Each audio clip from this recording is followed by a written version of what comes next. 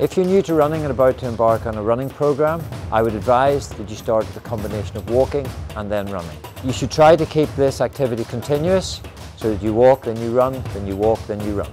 In your sessions, you should begin with 5 minutes of walking followed by 1 minute of running. Repeat this 4 times. As you become comfortable in this session, we will change the ratio of walking to running, and eventually we will reduce the amount of walking to 0 and you will simply be running throughout the session. This will give you a very firm base from which you will be able to eventually run and complete the 5K.